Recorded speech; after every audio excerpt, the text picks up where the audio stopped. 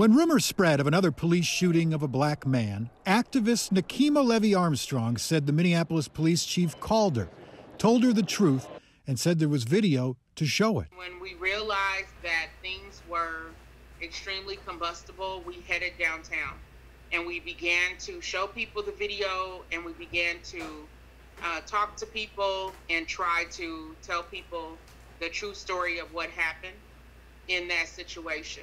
She says without their efforts, things could have been much worse. We wanted to get into downtown and then try and see if we can, one, give the community the truth.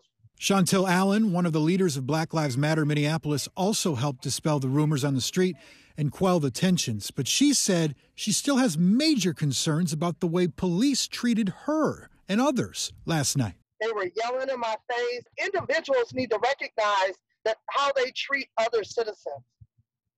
All of us are not criminals.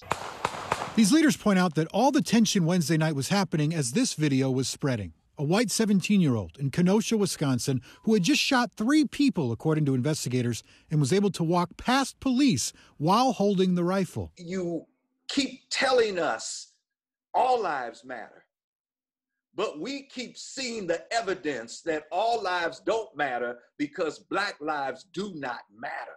We're sitting on a tinderbox. There's no doubt about that. Chris Harapsky, KARE 11 News.